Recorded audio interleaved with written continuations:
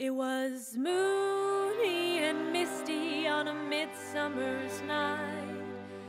There was naught to do but watch the sparrows in flight.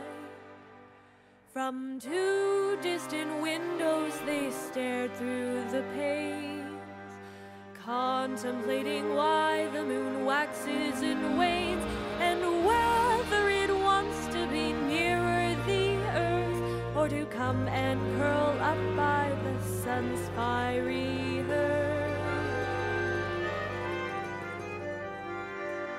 These thoughts two soulmates did unknowingly share, as they purred and they pondered and groomed their fine hair.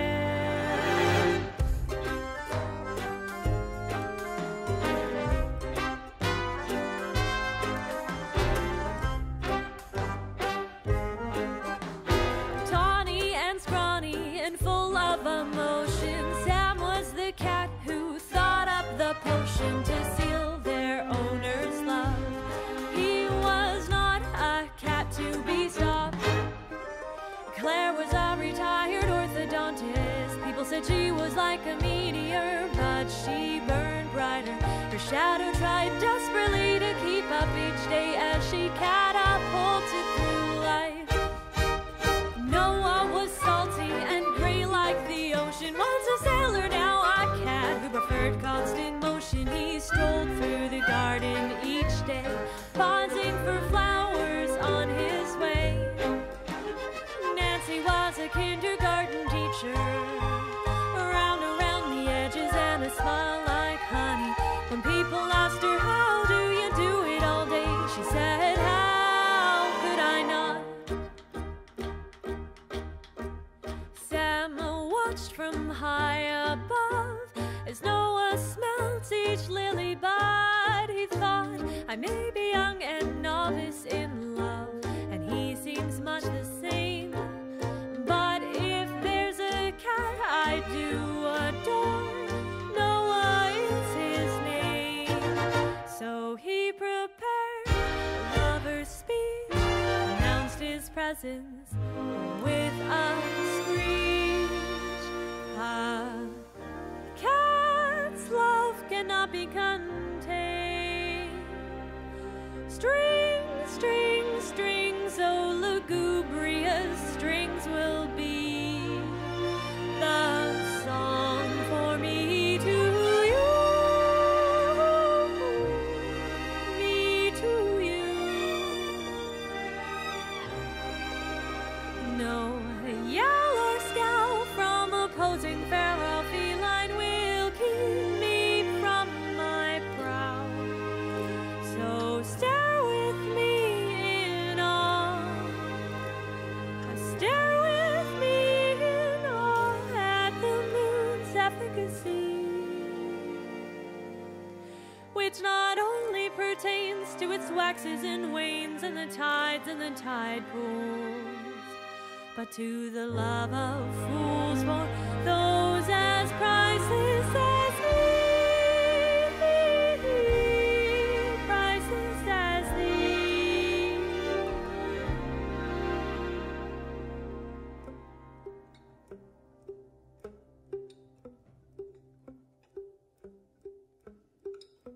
Noah turned his head skyward and responded to Sam. He said, please don't think that I'm not interested, 'cause believe me, I am.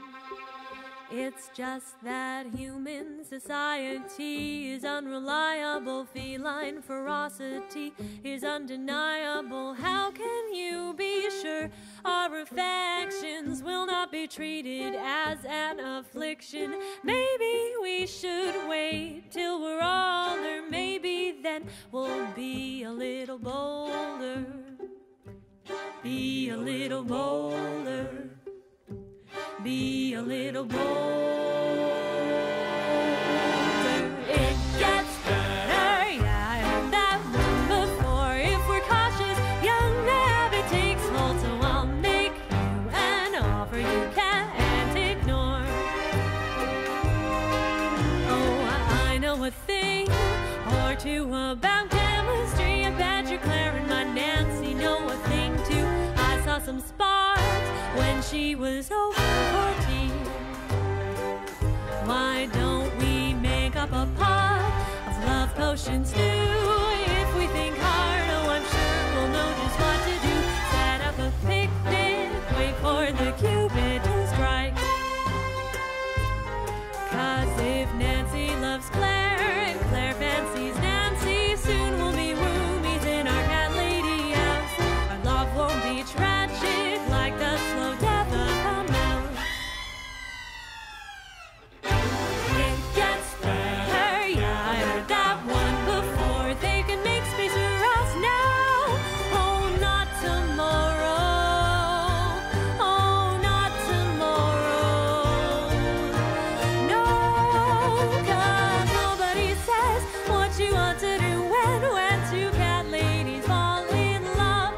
No, oh, nobody says what you ought to do when two cat ladies fall in love. You can sleep until noontime, eat pate with good wine when cat ladies fall in love.